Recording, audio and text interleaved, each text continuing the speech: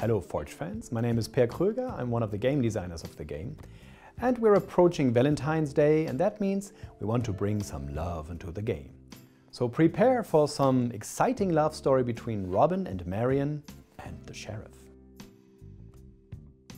Okay Forge fans, look up here to your quest givers. There's two new quest givers popping up. It's the sheriff and it's Robin, and later Maid Marion is gonna join the cast. Those three have an epic love story going on between them.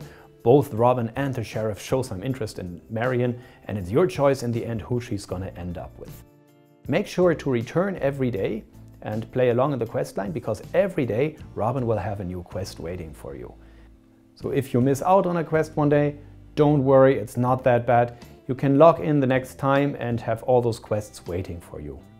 If you manage to finish the quest line, you can get your hands on a Tree of Love. That is a very, very good decoration. If you already happen to have one, then you can upgrade it and replace it with a Great Tree of Love.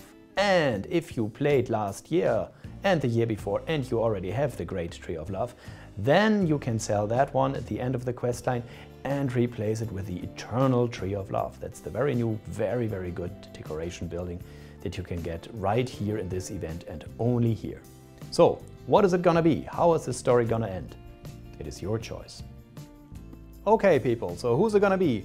Robin and Marion or the sheriff and Marion? It's your choice. Have fun and show Forge some love.